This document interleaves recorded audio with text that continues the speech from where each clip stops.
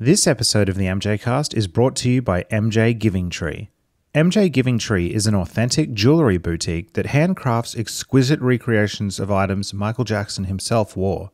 To experience the love and magic imbued in all of their products, visit mjgivingtree.com. The following is a presentation from the MJCast, the internet's premier podcast on all things Michael Jackson. I'm a Black American. I am proud of who I am. Together, we can make a change in the world. I want to see you! I like to take sounds and put them under the microscope. If there's a driving bass, you become the bass. Let the music write itself. I don't sing it if I don't mean it. Welcome to the MJCast, your source of news, discussion, and interviews on the King of Pop. Hello, and welcome to episode 133 of the MJCast, our 2021 Vindication Day special. I'm Charles Thomson, and I'm on the line with Jamon Ball, the MJCast founder. Hi, Jamon. How are you doing? I'm great. It's an early morning for me, but very excited to be here. How are you? I'm very well, and we're joined on the call as well by the one and only Miss Carol LaMere, who was Michael's hairstylist for some time and was 3T's hairstylist, and was also a pivotal figure in the 2005 trial, even though she never made it onto the witness stand. How are you doing, Carol? I'm doing great. Fabulous. Thank you so much for being here. Oh, thank you. And Carol, where are you calling in from? California, from Culver City, California. Great. When we do these kind of episodes, we like to start kind of way back at people's origins, and Charles has explained to me that you've been involved in the fashion and beauty industry for quite some time, working with the Jackson family. How did you originally get into that industry? Well, with Michael, because I was in it already, I met Michael when he got burned. He had hired two different women, and one was more interested in being a dancer, and the other one, he said, wasn't cute. So when he got a hold of me, it was really funny because I went to Havenhurst. And when he always stayed at the back of the house where you went up these stairs. I don't know if either of you have ever been to Havenhurst. And when I knocked on the door, when he was told I was there, he slammed it in my face and asked me if I could go back down and wait by the car. So while I was waiting by the car, I seen Michael, and it was like the Pink Panther. He was sneaking behind bushes to get into the house, the main house, to change because he had like a shower cap on, and I guess he didn't want me to see him like that. I guess he thought I was going to be really ugly or something. I don't know what it was. So when he tiptoed back to the spot, then he had them call me and tell me to come up, which it was just funny to me. Do you know how he came to find you and to hire you? What brought you to his attention? Janet said to him, because she did Janet Jackson's hair. She would style it, because I only do certain things. So she had told him about me, because I can do hair pieces, and a lot of people say I'm the best in the world. I don't know if I am. So that's how I met him. I didn't meet him through Karen Faye. So take us back to Havenhurst. So you get invited up, and then what happens? Oh, we talked, and he was real shy at first because he liked my hair because I'm Native American and Russian, and he liked my hair because I have dark black long hair and I'm pale. So he was just blown away with my hair. It was just funny how he just kept talking about my hair, and we just got to talking, and I seen what the problem was where he got burned, and told him what I could do. And from then, I started working with him. I got rid of different people because I don't really care who somebody is. I'm not going to let anybody overcharge them. And as time progressed, I felt they were overcharging him for the product that I was putting on him. So he essentially needed somebody with your speciality and expertise because of the burn. Because he got burned. When he got burned, it burned his scalp, but all of a sudden every doctor knew how to fix it, and they didn't fix it like they should. It just kept causing it to get bigger and bigger. Because I remember when he had a hideout on Wilshire. And I remember when I went there, I came in and I was almost on the floor crying, laughing because they had did something they called the flap, and they blew his scalp up, and he looked like a Martian.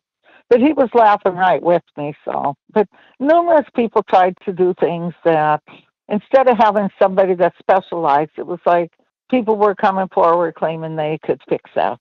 Right. And that particular method is similar to when somebody takes leather and an animal and they tan the hide and stretch it. Similar to the same theory, but it didn't really get a chance to work because he had to go back out on the road, and doctors had to tell me how to take care of it. Because I would go out for a minute with him. So he never really got a chance for it to heal. That's how record companies are. And so what was necessary for Michael in terms of you working with his hair? During the times you worked with him, did you have to use a particular kind of hair piece, or what was the situation there? I had pieces made, and he still had hair and stuff like that, but I had pieces made, and I would attach them, but I also taught him how to care of it, how to work with the front. Because sometimes when people use clips, you just pull more hair out. So I taught him a lot, just different things he could do. He was very smart there. And there were times when, if you notice, he wanted a curl in the front, I would put a curl in front. I would just braid it so far and then let this curl hang. So I was brought in more when all that happened to his head. And I remained up until maybe 2 months before he passed away. We're looking forward to talking with you about your journey with him. Just in those early days, did Michael ever express to you how he felt about what happened to him with the burn and how that left him? No, he would laugh about it. He would show me the video over and over where it started to burn when it had caught on fire. It was funny to him. That's what was great about Michael, is he would take things in a different stride than a lot of people. There's a lot of things people don't even really realize about him. I mean, he had a laugh it was magical, his laugh. Anybody that was around him will tell you that. He had this magical laugh. When you say that people were coming in and telling him that they could fix it and they were making it worse, are you talking about... I'm talking about plastic surgeons, doctors that said they could fix the burn. They could get it to where he wouldn't have to wear nothing, but that never happened. He went to, I think, maybe 3 different surgeries, and it just finally was like, let's stop. This ain't going to happen. I mean, it would get infected, and it wasn't that big at first. Okay, so it was, in fact, the efforts to fix it just made things worse and worse. But when you say it was getting worse, what do you mean? Do you mean that he was losing more and more hair? What do you mean when you say it was getting worse? No, with the burn, where the burn was, they said that, like the one I told you about where they blew his head up, it was like he was a Martian when I walked in because they stretched his scalp so they could stitch it back together. But that didn't work because he had to go back out on the road, and then it just gets infected because I didn't stay out on the road with him. So it got bigger and bigger where he was burned, where he lost more hair, and that. But he was okay with it. He dealt with it. That's just Michael. Right. And so this was around the time, I guess, when you say he went back on the road, I'm assuming you're talking about the Jacksons' Victory Tour? On tour. No, not by then. He wasn't with the Jacksons. Oh, so yeah, the balloon procedure was before the Dangerous Tour, I think. And that's when he started, that's where, we'll come to this later, but I think that's when he was prescribed the pain meds and it all went a bit south. I don't think the pain meds at that time was that bad. I don't think that had a lot to do with the pain pills. I really don't. It was other stuff later on down the road. We'll come to that in a while. Can you tell us a bit about how your relationship developed? So from the first time you meet him, as you say, you end up as a part of his team for a long time. So how did you bond? And I was the person nobody knew about. Like if I went somewhere with him, I didn't stay with anybody else. I stayed wherever he was. The only people that really knew me were the guards. And there was a person that worked with him. She seemed to have jealousy problems, but she didn't stay where I stayed. So I became close to him in that way because he could confide things into me, tell me how he felt about stuff. And Can I just clarify the person you're talking about? I'm sure other people have given you her name. If you're talking about Karen Fay, we've heard similar stories from many, many people. She was a very big problem for me. She did things that weren't nice. And to this day, she still does stuff. Like what? Oh, like if Percy would have her book me a hotel, she put me in some hotel that wasn't even finished, and just things she would do. She would make up stories about me, and as we go further, I can tell you a little bit about stuff she did, because it got to a point I quit. And I told him why. I said, if you want to know something about me, then I'm sorry, you have to ask me. You can't go by what someone else says, because that isn't how life works. You have to judge me by me. And that changed a big part of my life with him. I mean, even the 3T never knew what I did with them. And I found that out maybe a couple months ago. One of them asked me. Because I never discussed it with anybody. I never talked to the press. So you're talking about being in hotels and with Michael and that sort of thing. So yeah, it got to where I didn't talk to people that were on the road. Everything I did was strictly with him. If he didn't hop on a plane to get to another country and he wanted to drive, I drove with. I didn't get on the plane with other people. So how did you get to a point where you were traveling with Michael? So you're brought in to cover over the burn and figure out a remedy for that problem, but how did you become a part of the entourage? Because there were things I could do that, Karen thought she could do with the hair, and I can even look at stuff and tell you where my work is and where hers is, and I could do things that she couldn't do. Like when he wanted longer hair, I would add and make my own extensions on his head. Just a lot of things I could do and I think he just enjoyed me, because I'm just a different person. I'm not hung up on who somebody is. If I like you, I like you. And I just think that was a lot of why even Carrie Anderson talks about how excited he'd get whenever I was coming somewhere. But that's further down. But I just think he liked me, and I think sometimes people get jealous. Never had trouble with the bodyguards, never, or the cooks at the time when Sudna was out on the road with them. Yeah, we've actually spoken to Kerry Anderson. He was the very first interview that we ever did around Michael Jackson, I think maybe, 6 years ago at this point, or 7 years ago. Wonderful, wonderful guy. Now, I'd like to talk about your first involvement with Michael Jackson on a professional, artistic level, or in terms of his art at least. So would that have been the black or white shoot, or were you working with him? The black and white was the first one where I worked on a video with him. And the funny thing is, he kept me there the whole time. Even though he didn't need me there, he still kept me there. He wanted me there. And that was a long shoot. I think that was, 30 days? Yeah, and things kept. We've spoken to the choreographer and different people on that shoot who describe it as quite a chaotic kind of shoot, because the vision for the video was changing throughout the process. No, was that the one we did? No, the one we did with Singleton was that the one with Singleton?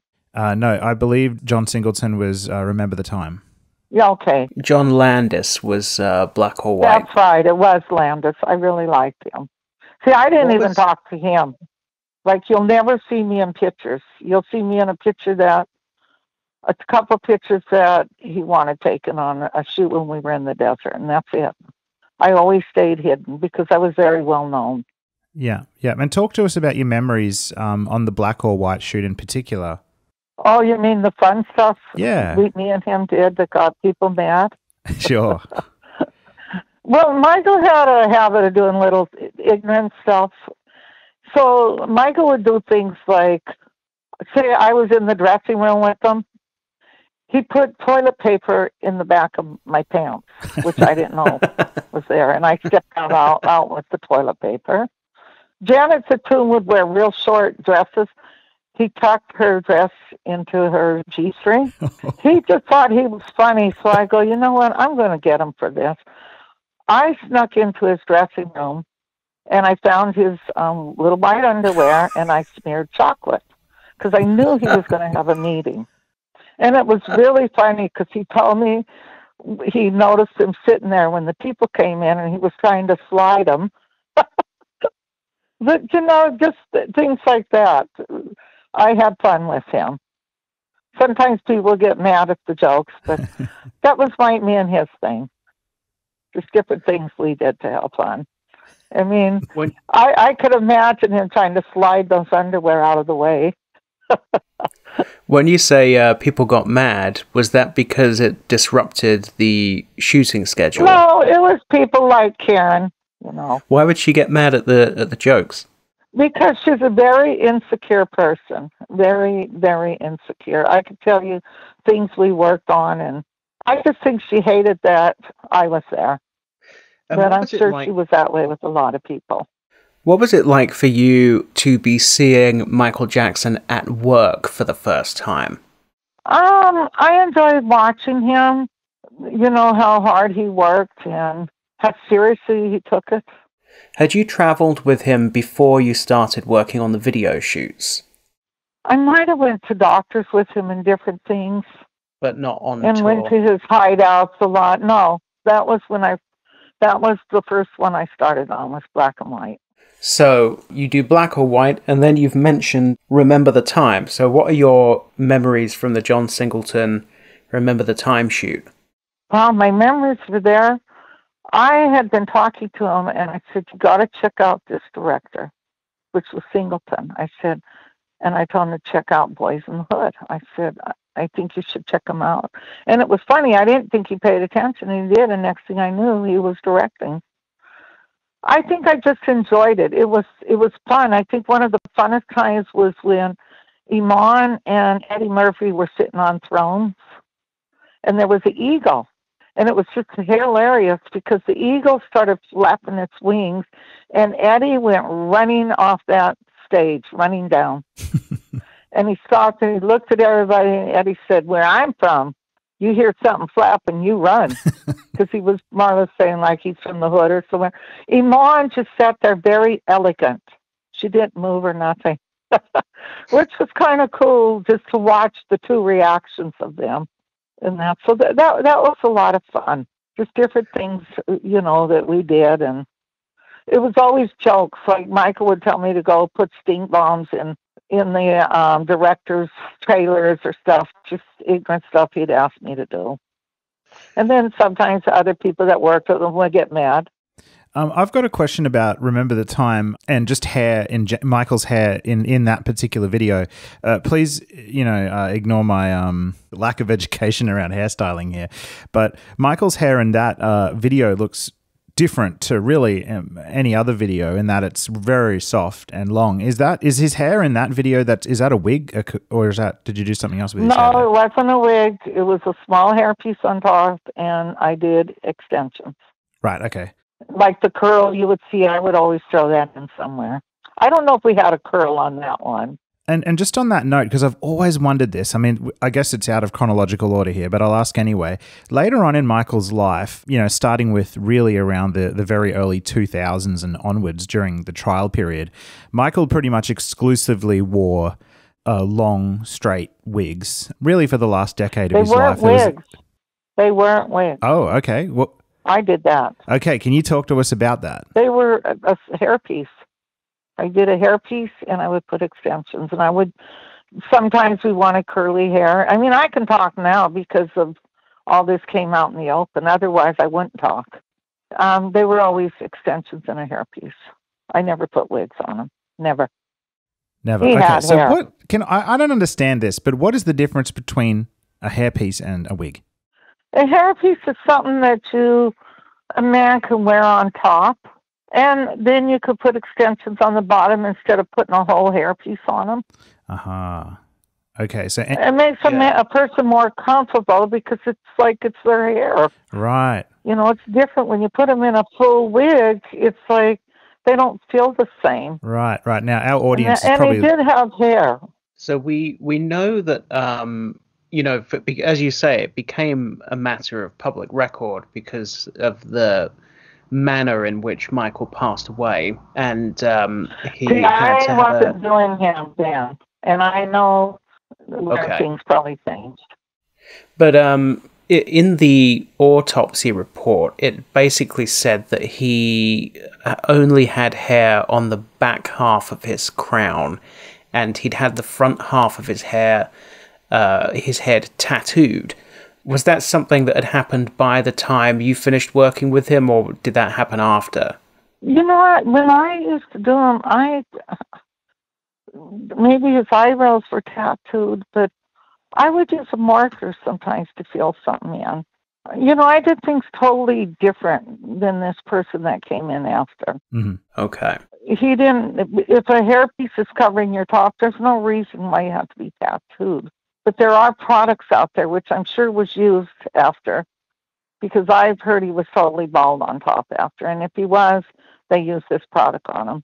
And it probably killed his hair follicles, because I've had this happen to my own other clients, which makes me furious when people do something like that, because he did have hair.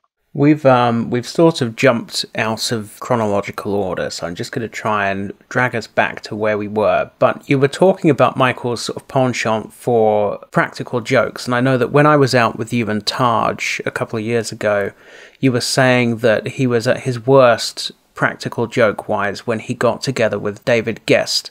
So... Oh, they were horrible. Where did you encounter them together, and what did they do? They woke me up one night, and Michael, it was like real late at night, and Michael said, I need you to come over. I go, but I'm sleeping. He said, but please. I said, okay.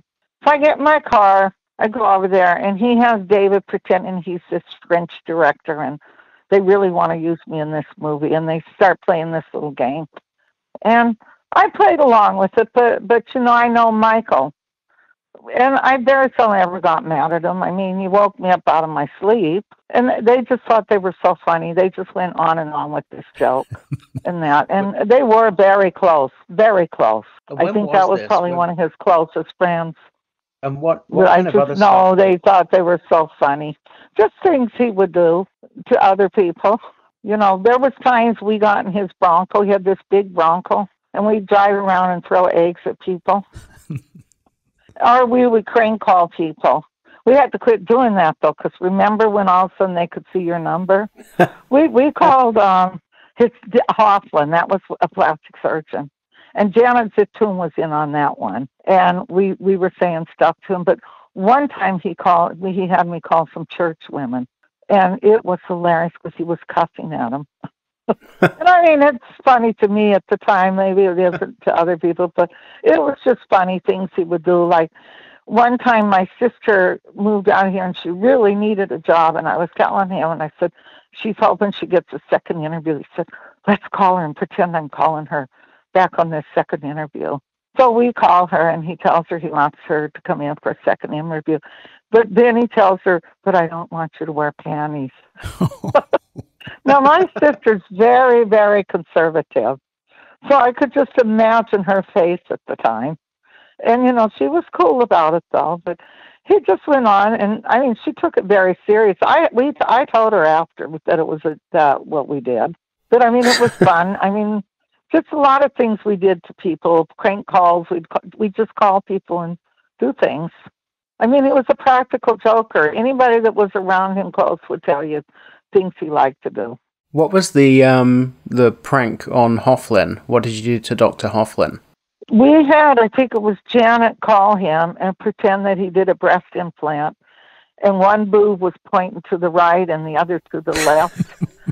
And she went on and on, but he caught on to it. I'm trying to think what his nickname was with Hofflin. Hofflin had a nickname for Michael, and I can't remember what it was, and he knew it was Michael. He caught on to it. Did you spend a lot of time with Hofflin or around him, or did you know him well? No, I would sometimes drive him places. I know him and Arnie, though, would be jealous of each other, and Hofflin would call me all upset and wanting to know what Arnie was doing, and vice versa. It was just funny with the two of them. I think you told me that Michael, even one year for Christmas or something, bought all of the staff vouchers for plastic surgery. Is that right? Oh, yeah, but I didn't take it. I didn't. Karen did, and I think others, but I took a piece of art. I said, no, because I know you'll be hiding in there and you'll see me naked. And who's to say what you would do?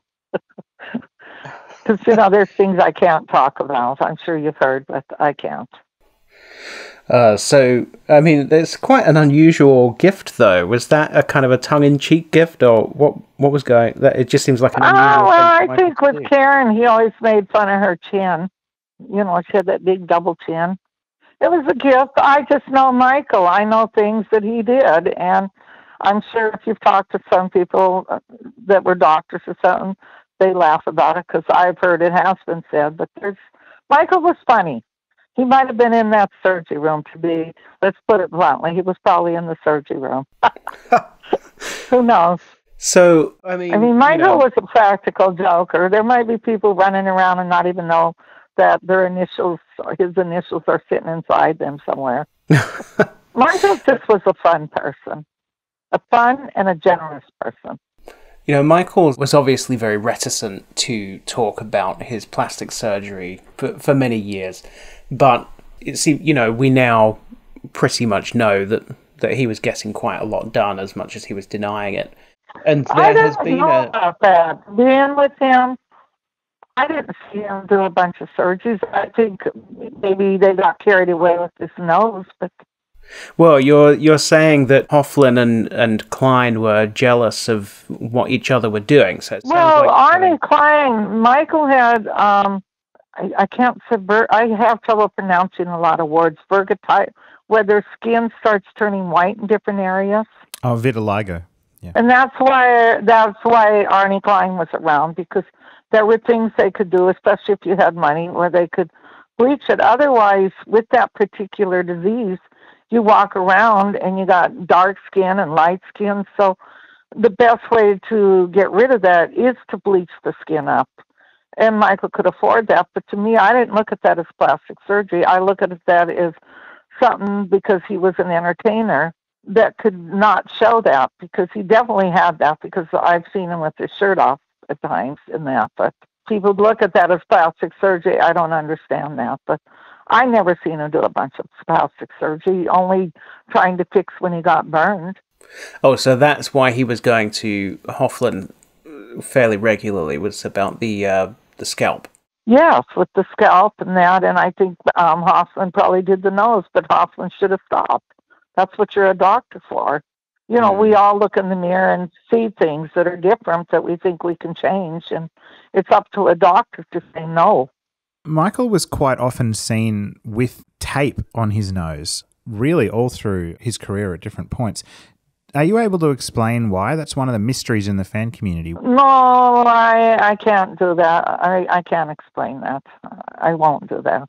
Let's leave that one a mystery. Too many things people say about him, and anybody that's worked with him will tell you he was probably one of the nicest people. I mean, there's things about him people didn't even know, like I was telling him about this homeless family I would see when I was coming up Fairfax, and he told me to go find them. He wanted to help them out. He never called the press to tell him what he did.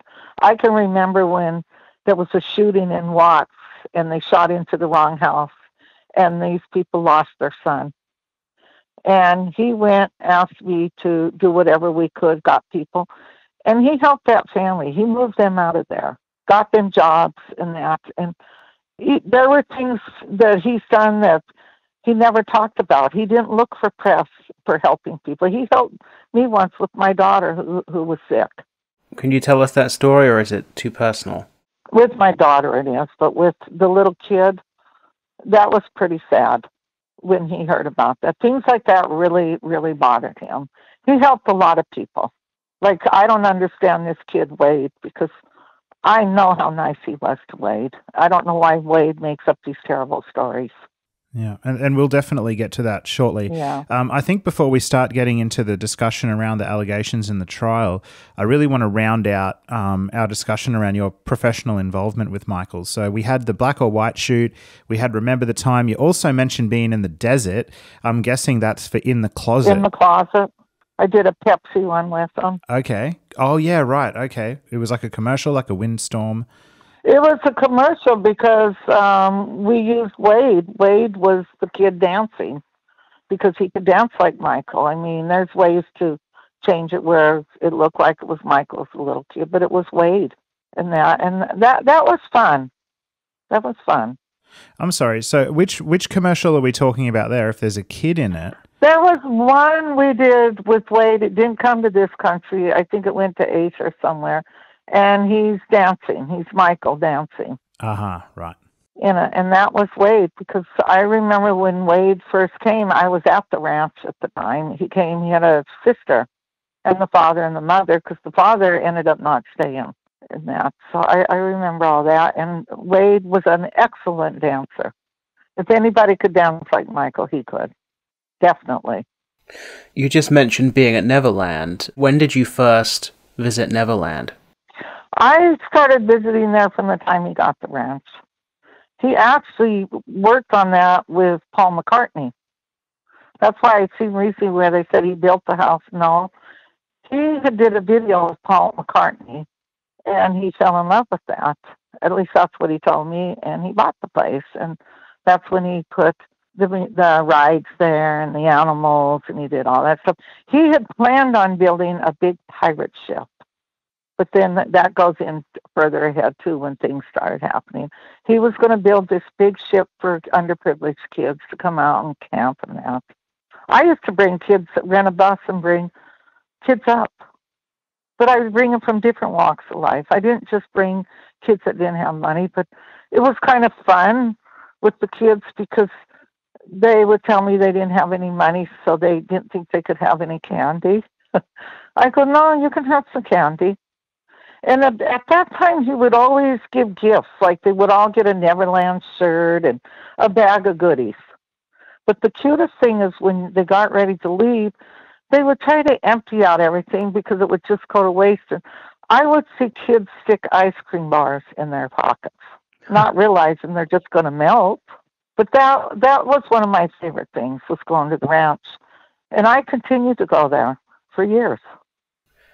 So you watched it evolve, really, from when he first bought it, as he kept adding... Have you been to it? No, sadly. Well, it was amazing because him and, what is his name, Macaulay Culkin, they designed this water fight thing. And it was amazing how the two of them designed that. And there's great stories around that.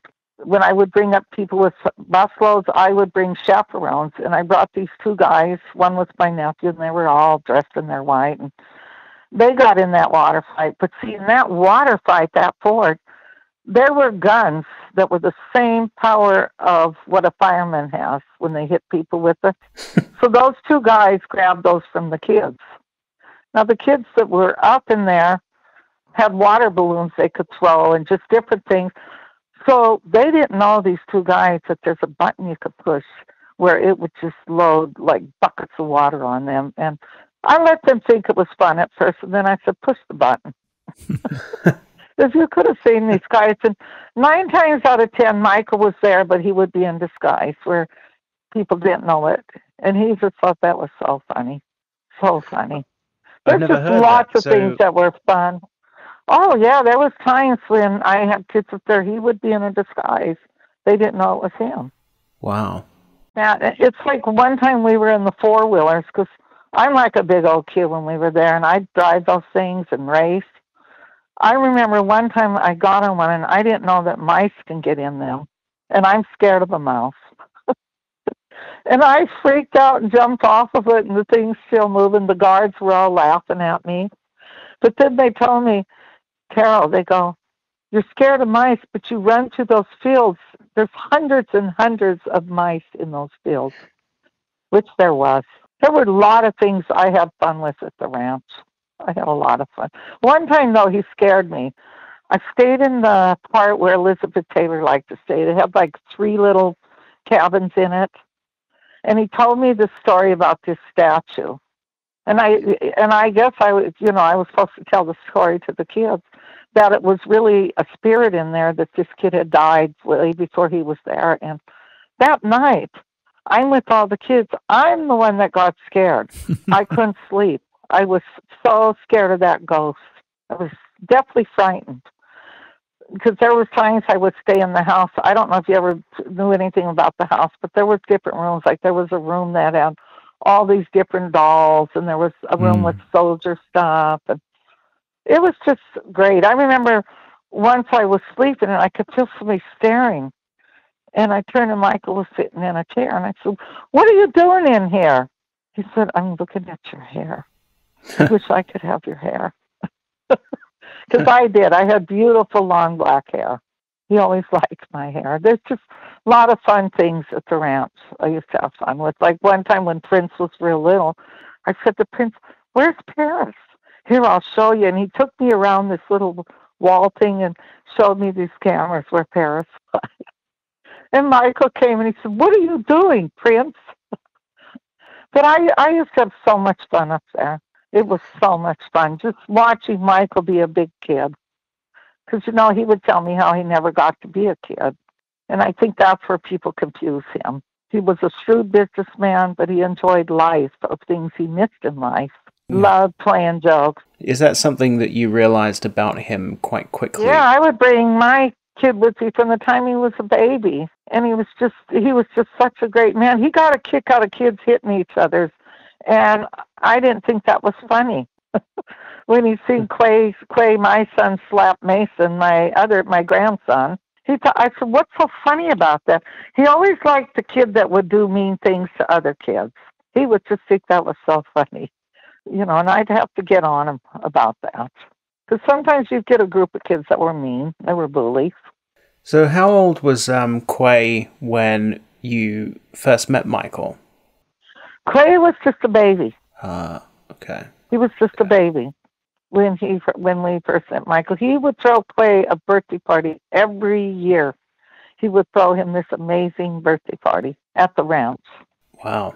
And then Sky, all of a sudden I had Sky, my granddaughter, and we'd throw a party with the two of them together. But he knew Sky could sing because when he got to one house, she would sing for him. She would sing gospel songs as a little tiny kid. And he would take her away from everybody. They didn't know it was him. And they'd go into this one place he had up by the theater where it was like a studio where he would dance, and it had recording stuff and that. And he would talk to her how she had to sing and to practice. And he would talk to her about her voice. She does have a beautiful voice. She really enjoyed that with him. But his birthday parties, he would give Nico. I remember when Nico got a little older, and he went to a school where all the kids were Jewish, and they were having their bar mitzvahs and bat mitzvahs. So when he had his party, I rented 2 buses, and I took the kids up there for Michael's. We threw it there. And that's all they talked about. It was magical to them. Just magical. Because it was like that. It was like when you stepped on that property, it was like magic. Sorry, Carol, who is Nico? Nico's my son. I call him Clay and I call him Nico. Okay, all right, okay. He's the same person, but it was just very magical. Too bad, I don't know if you ever it was just amazing. There was times we'd get up in the middle of the night and go up to where the elephants were, and there was a parrot somebody gave him from a bar. And that parrot would cuss. And Michael just thought that was so funny. But that parrot would imitate the mice that hung out where the elephant was. That parrot could make the sounds of a mouse. That was another thing, to see his animals when you came up at night, because he had these little houses and they would be peeking out, and that it was just amazing. It was amazing what he did, like with the snakes. You could push a button where the rattlers were, and you could hear their rattles. I'm telling you, it was magical. I remember one of the apes, I can't think of his name, when he was a baby, stayed in the room with me sometimes. But as they got older, he couldn't keep them because they become kind of violent. When you say it stayed in your room? Oh, I brought the big chimpanzee. He was a baby in my room. He stayed in there and slept for a while. What was that, in one of the guest units? No, I stayed in the house. I would stay in the house or stay in a guest unit. Wow. Was this early on in the life of the ranch? I've never heard of guests having rooms in the house before. That's really interesting. Oh, no, he would let me stay in the house. until I found out he had cameras. I teased him. I go, "You've been looking at me in the shower, haven't you?" And he said, "No, I would even answer the phone for him at times because I could do his voice to perfection. I could talk just like him at one time, and I would tease him. Yeah, you've been looking at me in those cameras." But I didn't stay in there a lot. I could if I wanted to. I really got along with him. I was different, I think, than other people because I didn't really hang around the crew because I wasn't allowed to. So none of them really knew of me. Why were you not allowed to? Because of what I do for a living, and I was very well known. Oh, I see. So was Michael quite sensitive about people finding out? Very sensitive. It wasn't very sensitive. The 3T never knew what I did. Yeah, I see. Very sensitive. I mean, it was nobody's business. I never talked to the press. I always stayed out of the way if there were cameras around or press. I would stay away. So how much, by this point, where you're going to Neverland and you're on the video shoots, how big a part I went to D.C. with him when he was going to be with, I think it was Clinton. And I remember I went out and I was supposed to go with him and I was out dancing all night instead. I could tell you great stories how I got left somewhere once. Where did you get left? Remember Ryan White? We were traveling at the same time when we went to Clinton's. From there, Trump sent his plane to come and get us because he wanted us to be at the opening of his casino. And he was paying, I'm sure he paid Michael a lot of money for that. So when we got to the casino, it wasn't really finished, but Trump was already having people come in there. And I remember we were walking in. I always remember this little old lady, and she had her money sitting in her little, cane they carried. And everybody's walking and pushing her. And her little voice came, she said, "What's going on? Why are you all doing this?" And I never knew that Michael noticed that too, but he did. So that night, I went to my room to go to sleep. And Michael, everybody went to their rooms, but Ryan passed away. They couldn't get me up. Nobody could wake me up. So I got left there. I had to fly back to New York in one of those propeller planes. I was sick as hell because of the smell of it, because they had to leave me. What did Michael rush to? He went to Ryan's mother. Rushed to Ryan White. Yes, he did. He was very upset over that. Very upset. Did you meet Ryan? I had seen him at the ranch, but I never really talked to him. I didn't talk to a lot of people because that was, just me. So it sounds like you were very much a part of Michael's existence at this time. So had you basically become full-time, or were you still juggling Michael with other clients? I couldn't do full-time because I couldn't stay out on the road all the time because I had other clients, and a lot of my other famous clients I basically had to give up because they were demanding. So it was take a choice. Because I've worked with Janet too, and LaToya, and Reby, and Randy. And 3T. Yes, I actually I did all the work on them.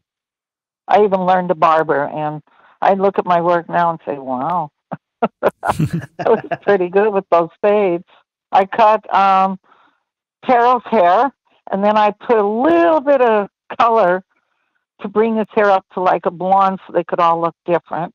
And TJ, I just shaved him a little and left it. I really enjoyed them. They have a video where I worked with them behind the scenes, and it's hilarious because of things they're saying to me.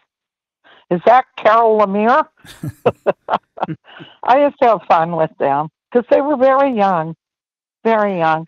I even remember when their mother passed away and I got called, and it was so upsetting for them. I went to go to the funeral, and I got as far as there, and when I seen them bringing Terrell in, I said, I'm leaving. I didn't stay. I couldn't stand to see Terrell, how upset he was, because they were just kids.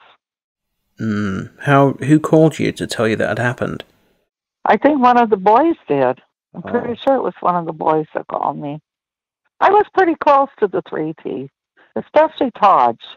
Yeah, well, I know Taj, to you. You're very special to Taj. I know that. Yeah, they were special to me. I was around just all different things they've went through. And I know Michael loved those three boys, especially Todd. All right, Charlie and Carol, let's take a break to talk about our first sponsor of this episode, MJ Giving Tree. In 2017, MJ Giving Tree first started as a fan page on Instagram that researched facts about Michael Jackson. After 2 years, the popular account experienced a pivotal day that involved Michael's daughter, Paris, and it was then that the account grew into something much, much more. We'll get into that soon, but first, let's go back even further. When the founder of MJ Giving Tree was a child, she experienced serious health issues. Michael was personally there for her, writing her letters and sending her hope that she'd walk again. MJ Giving Tree has grown into a passion project that is a way of giving back to Michael for saving her while in a dark time of her life. While meeting Michael's daughter Paris in 2019, the owner of MJ Giving Tree told her about the influence Michael had had on her life, and while taking a picture together, Paris showed her Michael's red bracelet that she's now worn for years. The MJ Giving Tree shop was born that day and has grown into a high-quality jewellery boutique that handcrafts exquisite recreations of items Michael Jackson himself wore. Now, 2 years later, fans around the world wear MJ Giving Tree's exquisite replicas and often say they feel connected to him by wearing them. This month marks the 2-year anniversary of when MJ Giving Tree shop began, and there are now nearly 10 replica items that MJ Giving Tree makes by hand. What drives MJ Giving Tree is seeing fans around the world feel closer to Michael, closer to each other, and to feel love when they look down at their wrists. She even takes the items to Forest Lawn and Neverland, giving Michael Jackson fans a uniquely magical experience. MJ Giving Tree jewellery is loved within the Michael Jackson fan community and is worn by friend of the show Jonathan Sugarfoot Moffat, has been gifted to TJ Jackson, and even purchased by yours truly at the MJCast. As a special gift to our listeners, enter the code TheMJCast at checkout at mjgivingtree.com and receive 15% off your order. That's one word, checkout code TheMJCast for 15% off your order. To mark Vindication Day, I'd suggest getting the Vindication bracelet by MJ Giving Tree, which is a replica of one of the bracelets Michael wore on June 13th, 2005. Additionally, 10% of all proceeds are donated to Prince Jackson's charity foundation, Heal Los Angeles. MJ Giving Tree continues to create products that honor Michael and his legacy and has unique artwork, subscription boxes, original prints, more replicas, and other great things planned for the future that you won't want to miss. Visit mjgivingtree.com and experience where fans connect. MJ Giving Tree's owner can also be found on MJ Giving Tree and MJ Giving Tree Shop on Instagram. Thank you to MJ Giving Tree for sponsoring this episode of the MJCast. So we've sort of gone on a detour again, but we were about to talk about the In the Closet video out in the desert with Naomi Campbell, which I think is the only picture I've ever seen of you and Michael together, is of you guys on the In the Closet shoot. So what are your memories of being there? My boyfriend coming with and losing my keys in the desert. Naomi Campbell, I didn't recognize her, and people look different before they're made up. And I said real loud, I said, "Where is she? Where's Naomi?" They go, "Shh." And she was sitting there. I remember Michael and her doing the video, and then she got nasty with him, and he wanted it to end. What do you mean? What nasty? Kind of hit on him. Oh, that nasty in that sense. I see. Okay. And that it was a fun video. I was blown away with the body this woman has, and just the people. Like I think Cindy Crawford showed up there. A lot of different people showed up just to watch the video and that. So what's the deal there? Because most men, if Naomi Campbell came onto them, would probably die of enthusiasm. So why was Michael so freaked out about it? I think because Michael was a bigger star than her. I know the person he always told me he liked was God, what was her name? Tatum O'Neal. That's who he always told me he had a crush on. I know him and Emmanuel, they both had a crush on Brooke. I had to tell both of them, forget it, she ain't going to look at you two. Why not? Why was she not going to look at... I would just tease them. You know, you tease people. I had a relationship with him where I could just be Carol. And I think that's why I got along with him, is because just things, you know, I related to with him. And that. But he always told me he liked her. Did you get a lot of downtime with Michael? So I understand you were professionally involved with him a lot, but just time where you guys could relax and talk together. Oh, yeah, when I go over there, we would talk for hours. He would tell me about when he was a kid and how they worked at these burlesque places, and they'd come home. I'm not going to talk about his dad because it's not right. Mm-hmm. Just different stories he would tell me, you know, that he went through and that. And there was times he'd call me up and I'd go sit with him. There was a time he came to my house in the middle of the night because he was upset and he pretended he wanted me to wash his hair, which was bullshit. And we talked and he said, I'll buy you a Porsche if I said, you don't got to buy me a Porsche to come over to my house, but I'll take that red jacket you wear that has the Flintstones on that. And I had that jacket and somebody stole it from me. So no, I used to sit up and talk to him. A lot of things we could talk about with both our lives. Like that, you know what my nickname was? Don't touch me. I didn't like people to hug me. So it was always push people away. And he would do this group hug thinking he was funny. And how I pronounce words. He would make fun of how I say tur. Those things didn't bother me because of just the person he was. He was just so genuine. I remember there was times I'd be putting a relaxer and come back and he'd be combing it through himself. And I'd tell him, you know, yell at him over that. Because to this day, I have his dryer from the hideout, and I used to have a chair. I gave it away in a sink. And we used to have a steamer. I have that still. Those are things, you know, when he moved from there, he told me, go there and get that stuff. One of the nicest people you could ever work for. Speaking of these kind of heart-to-heart moments and sort of sad moments, brings us on to the issue of the Geordie Chandler case, because you told Taj and I about how you had been present for this phone call. Michael I was there, and Jordan was crying, saying, why is my dad doing that? And Michael was very upset. I mean, you don't think the kid moved far away from the dad. The dad ended up committing suicide. But when you're famous like him, people are going to do anything to extort money from you. Can you just talk us through that? You know, what was where were you that day? What was happening? I came over to do his hair, and he was very upset because of what was going on. I mean, extremely upset, because I think that's when the pills started. Mm-hmm. And I remember he called, and he was crying, the little kid, and telling him, I don't know why they're saying this. He was very upset. Very upset. But both of them were. It's so how had you found out? Because you say when you got there, Michael was upset because everything that was going on. So how had you found out? It was on the news. Okay, so that's important. So that means that this phone call came after... it came when he was... I believe it was right when it started, because he was still at the hideout on Galaxy, if I'm correct. Yes, he was. Because then he moved from there. I just know he was the two of them were upset. And how much of the phone call could you hear? I just heard that, and they were crying. The little boy was crying, and that was it. I stepped out because I was in the middle of doing his hair. What was, when you first heard the news of these allegations, how you first heard and what your reaction was? That it was a lie. That it was a lie, because my son was around him for the time he was a baby, and I'd never seen him do anything inappropriate.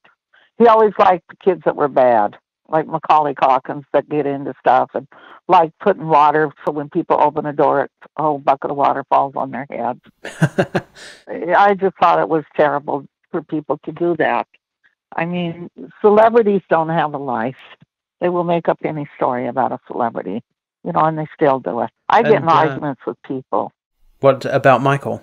Yes, I was around him a lot, and I tell people, don't listen to the press. If they think something's going to make them bigger, they're going to do whatever they can. Can you remember the first time that you saw Michael after you heard that this was happening and how he was doing? I told you I was at his house. Oh, so that was the first time you'd seen him? Yeah, that was right when it started happening, and he was very, very upset. Yeah, and how close were you to him as that situation unfolded? And I'm thinking I never would bring it up to him because I know how sad he was over it. I know how he met the kid because he told me how they were driving and Gary was driving them and the car broke down or the van or whatever they had and he wanted to go rent a wreck. And I believe the mother's new husband owned that place, so they went there to rent a wreck. And that's how he met that family because the father wasn't with her. I think he was a dentist or something because I remember him telling me how he met this kid. And Carol, did you see Michael and Jordan Chandler interacting at the ranch? What was their relationship like before? I never met Jordan. Okay. Never met him. I don't know if he was at the ranch. Oh, yeah, of course. So this conversation happened at the apartment. Yeah. So was this something that Michael sort of studiously avoided talking about? Was this something that you ever had a conversation about? I wouldn't have a conversation with him about it, just like we never talked about the press, and he wouldn't look at magazines even before that because of stories they make up about people. So no, I didn't discuss that, and I would never do that with him. I know how sad he was over it. So after how hard it was for him. After that case, did you continue to work with Michael on videos and things like that for the next project? Yes, I continued to work, and then Karen would always start up, and I would leave for a minute. So we're now at the part of the story where it becomes relevant for you to tell us what the deal was with Karen. So what happened that made you quit? He would either fire me or I would quit because she would say things about me. It bothered me because I quit many times on him over Karen because of stuff she would say. And to me, you judge me for me. Like I would always tell him that. Don't judge me by what she has to say. I mean, I remember when I first met him, the first thing he did was show me this big mannequin of her and was laughing about it that he had at the place on Havenhurst. But see, these were things nobody said to her. But I don't know what her problem was with me. Maybe because I didn't stay with her. I don't know, or maybe because she couldn't boss me. So when you say because of things she was saying about you, what was she criticizing your work or? No, she just makes up stories. Like there was a guy on the road, his name was David Williams. And I had known him before. And she had seen me say hi to him, and that's all. And then I stayed away. I went on the VIP thing and sat with his guests. And she told him I was sitting hanging out. And I told Michael, no, I've known David for years. But no, I wasn't sitting with him backstage or anything because I didn't stay backstage. There was a lot of things. There's a lot of jealousy when you work with people on the road. It happens when you're out on the road, especially with him. You run into a lot of jealousy. So she just had problems. It was always something with her. Was he ever apologetic about firing you, or how did that resolve itself? Yes, he would call me and ask me to come back. And I'd tell him I'm not coming back if she's going to say things about me. But why did he keep listening to her? Why did he keep firing you? Because that was Karen. Karen would act like they were just this special relationship. If she only knew. Which I'm not going to say things, but believe me, there were jokes about her with him. She wasn't a nice person, but he found that out as we go further into this story. So, in terms of the history era, after the Geordie Chandler thing, the settlement happens, he revives, he continues with his career. Do you remember what projects you worked on with him around that time, videos and things like that? I would travel with him. It got where he'd only take me and a bodyguard, and with the kids with the nanny. He wouldn't bring Karen or any of them. I would just go on different things he had to do, like when he went through the Trump thing and the Clintons, and I would just travel with him. He would ask me to come with. I'd be there to do his hair and stuff, because then I could do the whole thing. Oh, and sorry, you mentioned something a few minutes ago. You said with the Jordan Chandler situation, you felt that was when the pills became a problem. Well, I think when he got burned, but I think he was so sad that somebody would say that to him about him. I just think he was so innocent with stuff, he couldn't understand that. From that point on, was there ever a time again where you felt that the pills were not a problem, or did you feel that they were a consistent problem from then on? I didn't think they were a real bad problem yet, but it became a thing where when I would do a relaxer, he would want to take a pill. But I don't think it was that bad yet. I think it got bad with the second, with Gavin. So is that painful then, when you have a relaxer, or not?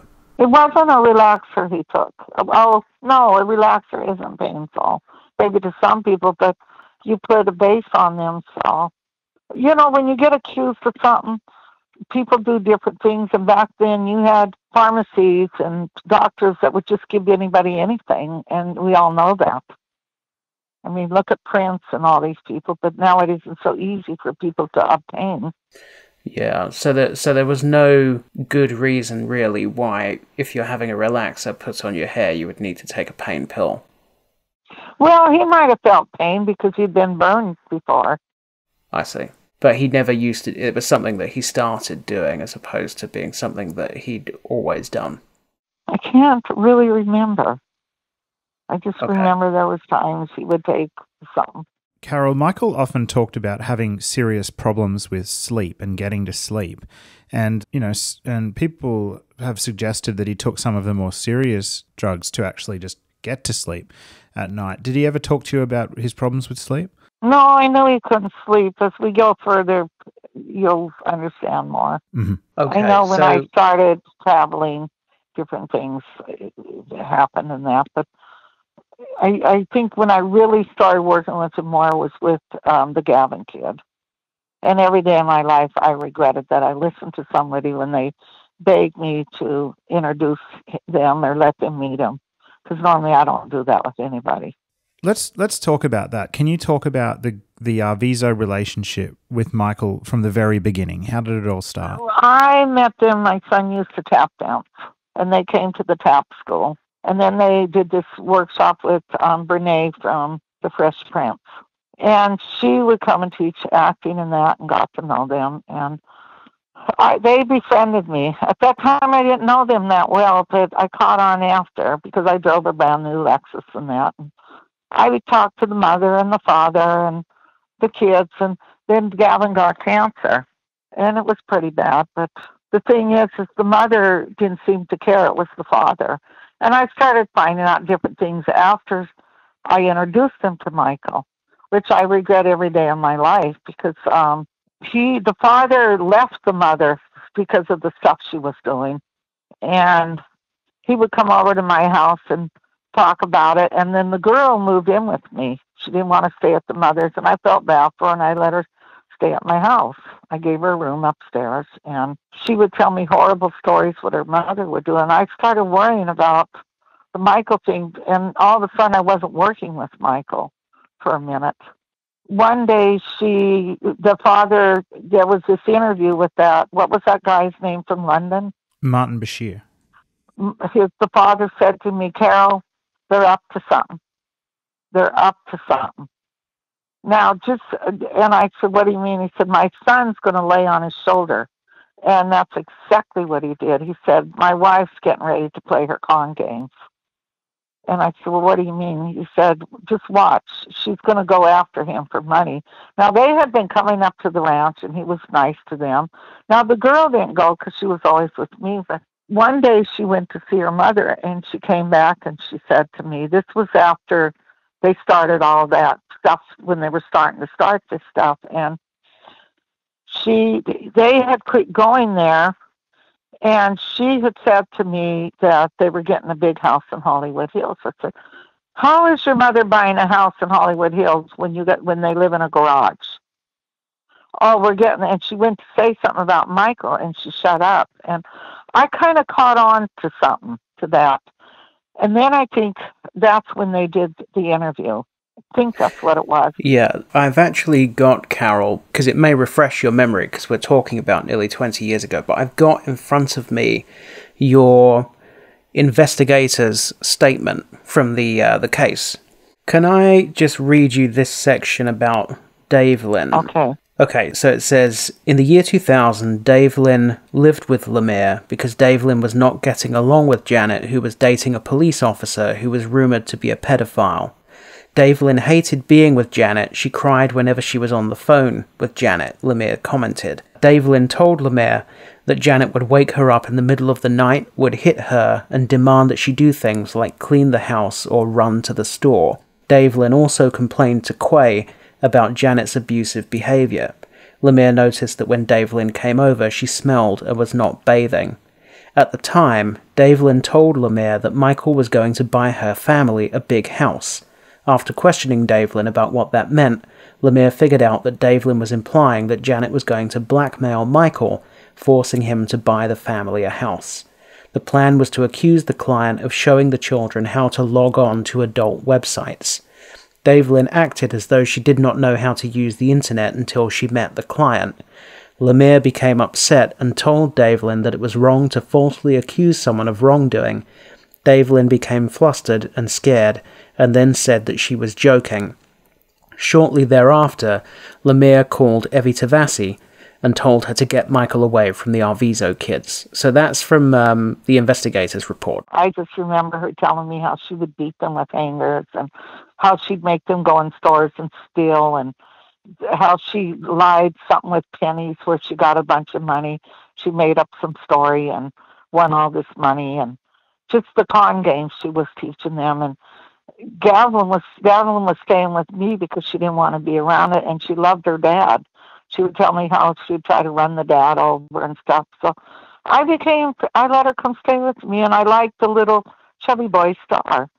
That's why I was shocked when he became part of this vicious thing they did. Because Devlin ended up moving back with her mother. I called Evie and told her to keep them away from him. One day I get a call, and they asked me, do I know where they're at? And I said no. Now, I trusted Gary as a friend, the driver. He used to be Michael's driver. And I told him, and he went right away and told them. That's when I knew things were going to hit, because then they had that interview where the boy Olsen was laying on Michael's shoulder and stuff, and that it just became a mess. The father would cry about it. He knew everything they were going to do. I just want to jump back a bit, because when you said about that David said to you, Gavin's going to lay his head on Michael's shoulder, I think when I was out with you and Taj, you said that you actually had sat, that at the moment he made that comment to you, you were actually sat with him watching, you sat down. Yeah, we were watching it. We were watching it together, yeah. He knew exactly what they were doing. He was very upset. Star would tell me stuff, and Gavin, when he'd come over when he was sick, because she never went to the hospital, they hated the mother, but it was weird how money can change people. Yeah, so according to these statements that were lodged with the court, it reflects that. It says that you said that David was always the one that was at the hospital and that Janet would not go to the hospital. She didn't go to the hospital. It was always David. Just to, in terms of chronologically, I just want to make the chronology clear. So the reason that you introduced them to Michael was because you were told that Gavin had very severe cancer and that they wanted to meet him. Is that the way it went down? He did have cancer. Yes, yeah. So, but that's what led to the introduction. Of me introducing him, yes, and I regret that.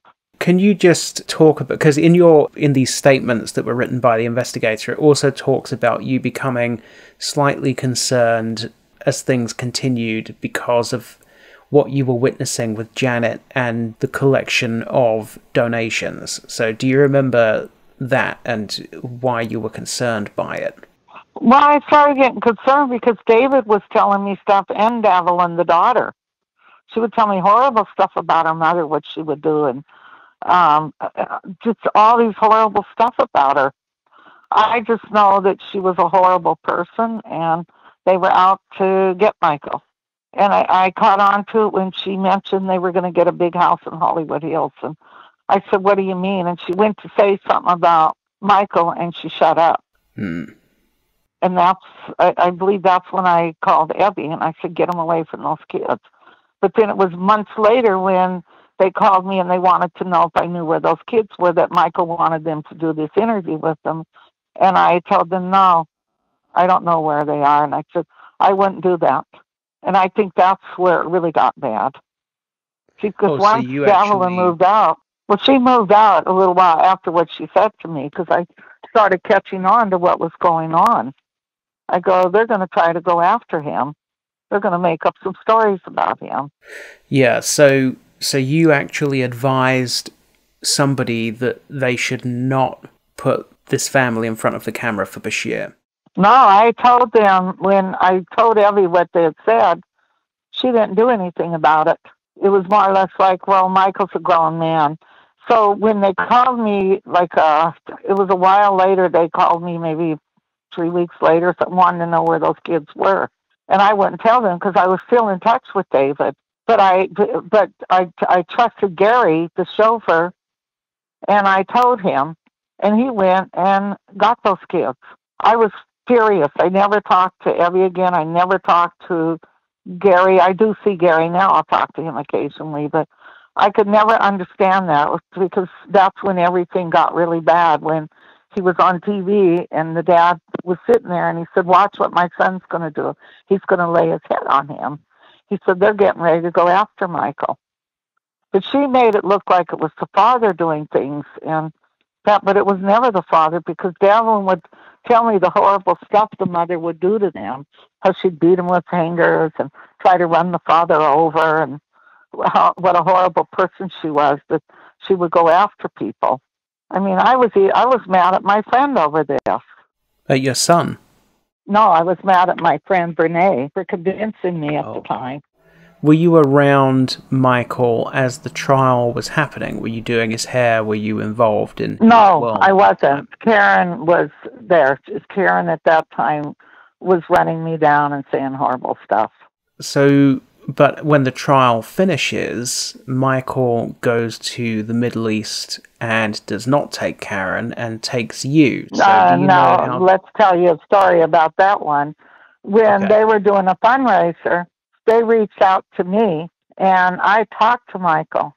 I had told him how I told Evie and all them and Gary not to bring those kids around him. Michael never knew this. Nobody ever said nothing to Michael. Well, he was getting tired of Karen because he told me she was talking to the press and trying to put her 2 cents in, so he fired all of them. I don't know if he let Evie go at that time, but I know Bush, everybody was let go. He only kept Carrie, me, and Grace. That's how I ended up in the Middle East with him. When you say a fundraiser... I don't know if it was a fundraiser or they decided they were going to do something for Michael since the trial was over and all that. Because remember, Michael basically, if I'm correct, didn't he win that case? Oh, yeah, of course. Yeah, he was acquitted. Did you have any contact with any of the Arvizos after the trial at all? No, I was very, very upset with them. With David, I did, but them, no. I was even disappointed with the girl. I couldn't believe she became part of that. And it just bothered me that greed set in. And maybe their thing, when they seen I had a brand new Lexus, maybe they were planning on bringing me, doing something to me. I don't know. Well, actually, the very last line of one of these investigators' statements, it says, the last time LaMere saw David admitted that Janet had wanted the children to con her. David would not elaborate, but was upset. Yeah, I think they were going to go after me. I think they thought I was super rich or something. But then they found out I worked for Michael. it was a mess when all went down. Because I wasn't around for a while. I was very upset with everything. I felt like I was used, and I just felt bad. Michael knew that I had nothing to do with that after when we talked and that. So after all that trial and that, I went to the Middle East with him. I would stay out for a minute and come back, but I would carry packages, and I'm sure you read this because Karen did a big thing on it, saying I was his drug dealer. She tried to claim Carrie said this. I didn't know when I was carrying pills. I really didn't. I didn't open his packages. I had carried stuff for him for years, books and stuff. So I just figured, that's what I was carrying. But I found out the hard way I was carrying pills. I'm lucky to be alive. Yeah, so this was in the Middle East? Yes. So but fortunately, they really liked me. Yeah, what was I got caught with them because Michael and me flew to Amman and all the rulers from different Arab countries. Michael was going to design a Disneyland for them. So we flew out there. I'm probably the only woman that ever got to fly with all these men because it's unheard of. But I did fly with them. And it had gotten to where I almost had a suitcase filled with stuff. But I just took it was books all the time. I didn't look at his open people's packages. So when we got there, he didn't bring Carrie with. And I don't know if he even did the nanny come? No, he didn't bring the kids. They stayed back in Bahrain. And it was me and him and the prince from Bahrain. So when we got there, we all had our place to stay. And all of a sudden I get a call, and Carrie's been flown out there. Michael's friend, Bill. Remember, he was like a dad to Michael? Bill Bray? Bill Bray, yes. He was like a father to him. He would tell me, I got to go out and get Michael some drawers. But he died when we were there, and Michael took that really, really, really bad. And that's when I found out what was in the packages. Fortunately, one of them remained in my bag, and I opened it, and I seen what was going on. I get a call that I was to go to Michael's room when they took him out of there because Michael was very, very high. And I was to go in that room and find every pill and flushed it. That's what the Middle Eastern people told me. Because they could have just taken me to the desert and killed me. And I went in there. I flushed pills for hours, for a couple hours. And then I went back to my room. When they got back, I guess Michael went to get some, and they were gone. So he sent Carrie, I think, to the store, and he searched Carrie's room to see if Carrie had them. But I was very upset because I know damn well if I was carrying something and didn't know it, I'm sure Karen carried stuff when she was out there. And I was very, very upset with Michael. All right, Charlie and Carol, let's take our second and final break for a moment to talk about the MJCast's shop. Listeners often come to us and ask how they can help support the show. Well, one great thing to do is through purchasing something from our merch store, which is at themjcast.com/shop. themjcast.com/shop. And it's here that you'll find amazing, fantastic, unique designs, all created by us at the MJCast. From our classic MJCast sunset logo to retro pixel art designs of the Jackson brothers and Michael in all of his opening tour costumes. You'll get fun text-based designs, including all of Michael's solo album names, or adult solo album names, I should say, the Captain EO characters, the Jackson brothers, and plus you can get all of these designs on just about any products you like, from t-shirts to sweatshirts, phone cases, tote bags, mugs, wall art, stickers, and so much more. So be sure to check us out at themjcast.com/shop. We know that you'll find something that you'll love or something for a loved one. And keep an eye on our page as we plan to release more great designs in the future. All proceeds from our shop sales go to show running costs, equipment, and charity donations. For example, we recently donated to help with COVID relief efforts in India. You can promote the MJCast and Michael Jackson all at the same time with a purchase from the mjcast.com/shop. And if you do purchase an item, be sure to share that with us. Send us an image to the mjcast@icloud.com or tag us on social media, and we would absolutely love to share that on our platforms to show you loving the MJCast and Michael Jackson all at the same time. To listeners of the MJCast who've bought something from our merch store, thank you so much from the bottom of our hearts for supporting the MJCast. Let's get back to it.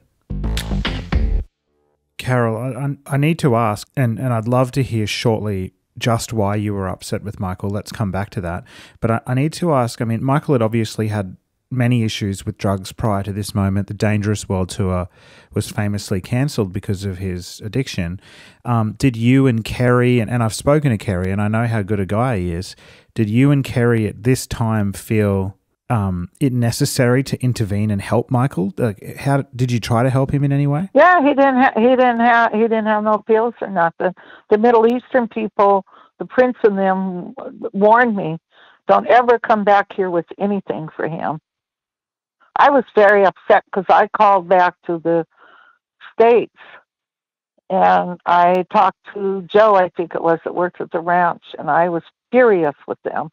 I said, if you all knew what he had me carrying, I could have been killed. He could have died. He could have OD'd on this stuff because it was all different types of pills, which was very sad because they created this with him, with what he went through with those kids and the first kid. You know, a lot of people, doctors give people pills and they drown themselves in them to forget, you know, because it was really bad. It was really bad. So had you been in Bahrain with Michael before you flew on to Oman? Oh yeah, we were in Bahrain, we were in Dubai. We went to Abu Dhabi once just to visit. Then we went to Oman, we went to Muscat. We were there a couple times. I love that place, but it was real close to the Persian Gulf because I went through some real bad stuff there to where Grace and them tried to pull some shit on me. And this woman he had hired from here, Ramon or something, some things happened with them. I got left there. I was crying, and this man walked up to me, and he said, what's wrong? And I told him, he said, I'll buy you a ticket. And he paid for a first-class ticket for me to get to London. And see, Michael didn't know none of this at the time. So when I got to London, I called Joe again at the ranch, and I told him, somebody better do something. I said, because I will talk to the press, but not about Michael. They did this intentionally to me. So this was for the World Music Awards, is that right? No, this was before then. Oh, okay. So I was so upset at the time, I quit. I came back to the States. I didn't want to talk to Michael, and one day he called and I said, please come back. And he didn't know what all I went through. He didn't know. They tried to blame it on Carrie because I think that's when they let Carrie lost its job. They tried to put all this on Carrie, which wasn't true. It wasn't Carrie. It was Grace and this woman, Ramon. So I came back. I worked with him again. We went to Ireland, and he was recording out there with somebody. And we had a great time there. I stayed in town. I didn't stay with him at the place he was at. I wanted to just be in town. Then we went on, and I came back to the States for a minute, flew back out. We did the World Music Awards, and that's when I caught Ramon doing stuff. And I think that was her name, Ramon Baines or something. Yeah. So what did you catch her doing? I had a friend fly with me. I paid her ticket, and she had a room. For some reason, they left me back at the hotel. They took my friend, and they put her in the car with the prince, where Michael wanted me to be in the car with this prince. But Michael called me and said, where are you? I said, I'm in my room. He said, why aren't you here? I said, Ramon told me I wasn't to come. He said, what do you mean? I said, they left me here at the hotel. He sent somebody to get me. When I got there, they tried to stop me, but people knew me of working with Michael in London, and I came in. Michael told me to clear them all out. They were all sitting in his one area. Told them they all had to leave. I enjoyed that, believe me. I'm sure I remember a story that you were assaulted by someone at the World Music Awards, by a security guard or something. I was, because that day, that night, I met people that were flown in for some big party. Michael asked me to find out who was throwing this party because they told him he was going to be there. But Michael wasn't going to be there. He knew nothing about it. So what had happened is I met this guy from CNN, a young guy, and he told me, and it was that Ramon woman throwing this party. It was her collecting all this money.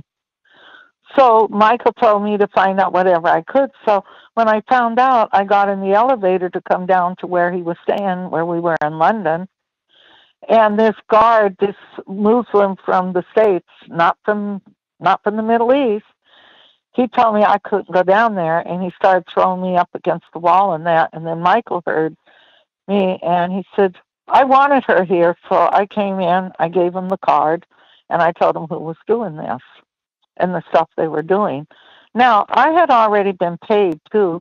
When I walked into Ramon's room, they had all these money, these pounds on the table. Her and Grace. I don't think Grace was part of it. I don't know. So she writes me this check. I said, no, I'm owed way more money than that. And you know what she said to me? Get it from Micah. We gave him some money. And I was so upset. The hotel told me they would get me to the airport. They hated those people. They were doing things like not letting anybody go out. I went out and took stuff they wanted to be given to Michael, and they wouldn't let it be given to Michael. She was doing horrible stuff, this woman. That's when I quit. I told Michael, when you get rid of these people, I will work for you again. But until then, I will not work for you.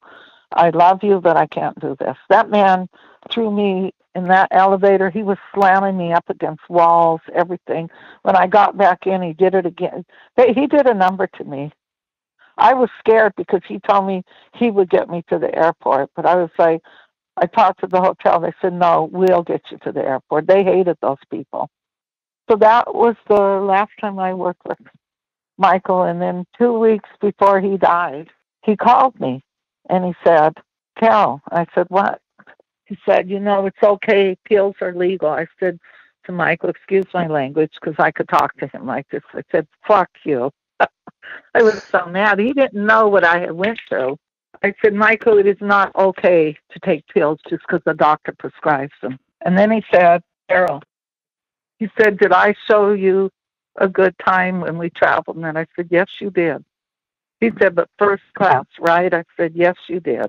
I talked to him for quite a while, and he wanted me to come see him, but I couldn't at the time. I knew he was back on drugs because I seen him on TV when they were announcing it. I could see he was doing drugs again. He told me how much he cared for me and that, but I couldn't go back to work. And how long was this before he passed away? He passed away 2 weeks later. That's why I didn't go to none of the stuff. I heard Karen was sitting on top of a coffin or something, having people taking pictures of her. So, that comment that he made, didn't I show you a good time and first class and all that stuff? What did you make of that at the time? What did you think he was getting at there? He did, because everywhere I stayed, it was first class. I stayed in hotels with him that I could never afford to. He never made me pay my phone bills. One time I flew out at the last minute on one of the shows and I wore his clothes because we were like the same size. So he was very good to me, very good to me. But what do you think he meant? Do you think that he was sort of trying to say, you owe me? Or what do you think was the intent behind that comment? He was just telling me, and he did. He wasn't trying to get me to give me. He did it first when he called, but then when I said what I said to him, he left that be. So, no, yeah, he would never be like that. I know him too well. What was your impression of his mood or his mental state, those 2 weeks before his death? Before that, when I quit, he told me he would never do a show again. He had told me that. He would never do a show again. So what was he, did he say anything to you? So I was surprised when they announced that, but when I seen him on TV, I knew he was high. I knew the pills were in him, but that's an illness. That's an addiction. It's a terrible illness. Oh, it's too bad his family couldn't have stepped in and got him away from this, but People made sure that couldn't happen. They did everything they could to keep him away from his family. But during that phone call, did he make any comment about that he did or did not want to do the shows, or how did he seem? Talking to him, he wouldn't have did the shows. I'll tell anybody that. He wouldn't have did those shows. I know he wouldn't have. He wasn't capable of it. And he had told me that when we were in London, he would never do a show again. He was very upset in London because when we did that show, he thought him and Chris were going to work together. He didn't know they had those kids. He was very, very upset because he didn't want to go on stage. He did not want to get on that stage when he found out he was going to go out there with a bunch of kids. He was very, very upset. He did not, that wasn't planned because he wanted to do, and it was funny because he said to me that was why he said they didn't want him to rehearse with Beyonce and Chris, because he thought he was going to sing with them. And the whole thing was changed, but he was very, very upset about those kids. He said because people would just make up. He was very upset. I can guarantee you that. If you watch that clip, he doesn't come right out, because I was backstage with him. Doesn't come right out. He didn't want to go out. Yeah, it definitely. I was in the audience that night, and it almost felt like he wasn't going to come out because it was so far into the song by the time he appeared. He wasn't. He was very upset because he had always told me if he went on the road again, if he ever did something, he used to tell me he wanted to work with Chris Brown. It wasn't Gaga. I don't know where that came from. It was Chris Brown, but it was just kind of sad. Do you have any idea what his vision was for that performance in 2006? What he was planning to do with Chris and Beyonce? I think dance and sing, because he did not know those kids were going to be there. I don't know if Ramon fixed that or who did that with him, but there was no rehearsal with them. I can honestly tell you that. So he was very, very upset. If we can, I just want to jump back a bit to the Middle East, because you mentioned all these places that you went to with Michael during that period. Now, obviously, the Bill Bray incident seems to have triggered a bit of a meltdown for him, but how had he been prior to that? Because obviously, if you're carrying around this case, then this case is full of pills. It's just that he's taken them because Bill Bray has passed away, but the pills are already in the case. So had you any inkling that he was using them up prior to that point? I don't know. I can't say. I don't know. I know when we got there, he liked the fact that I was bringing kids and he could sign pictures and that, because normally they wouldn't let him do that. But see, Ramon wasn't there, and I don't know how she made herself his manager.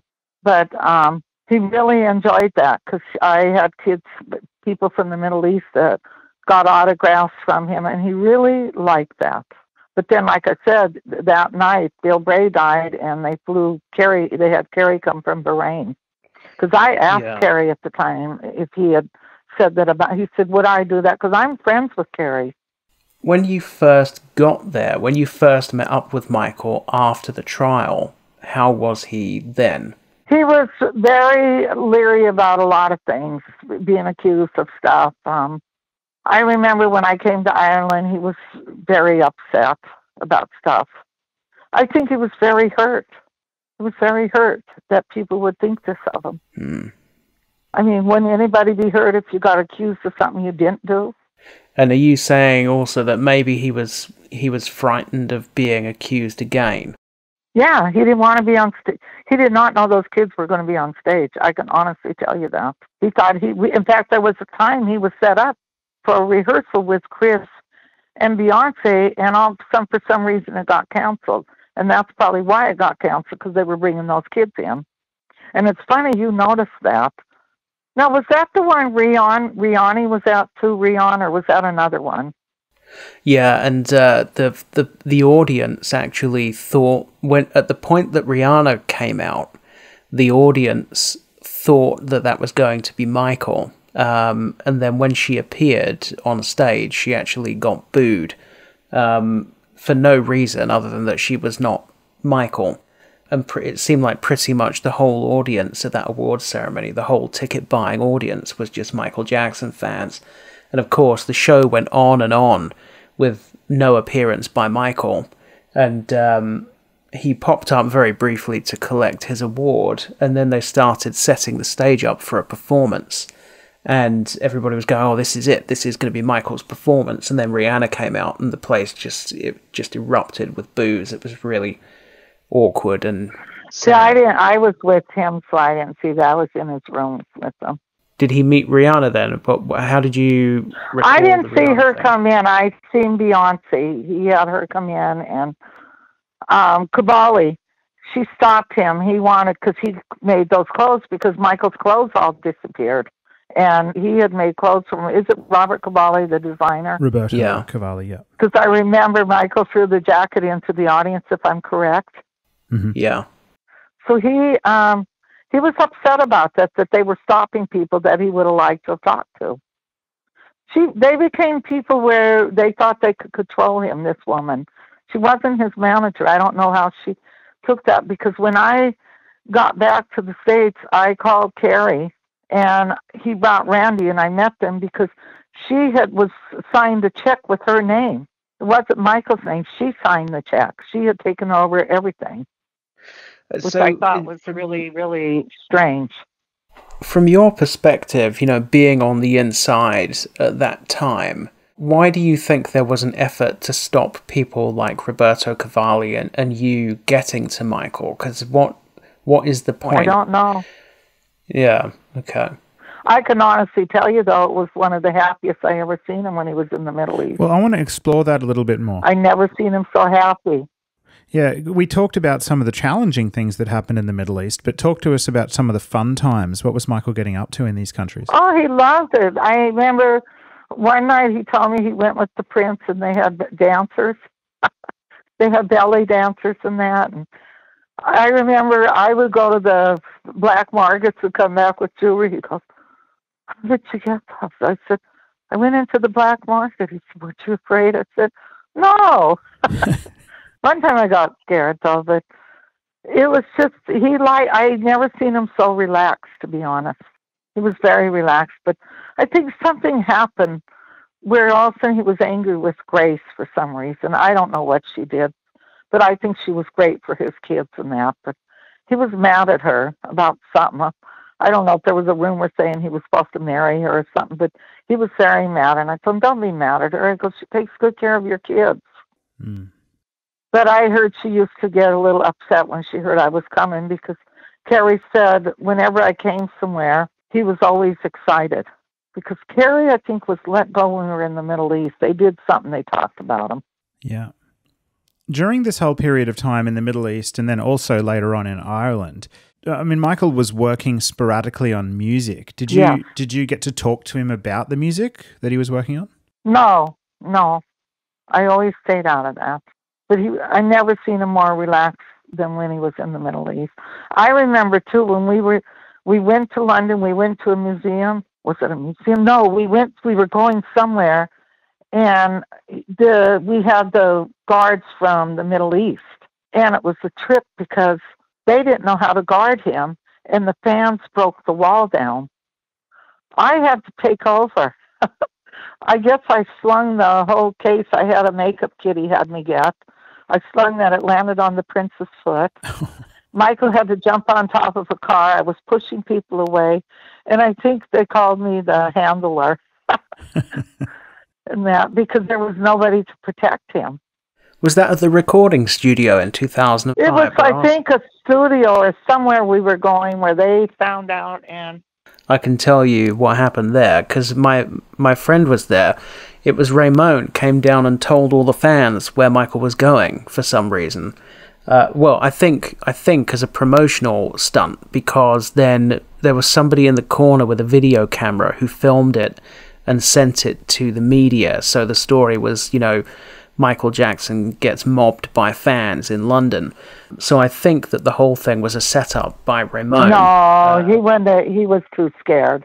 No, well, I'm not saying that Michael knew about it, but I'm telling you that my friend was there when Ramon came down and told all the fans outside the hotel to go to the studio.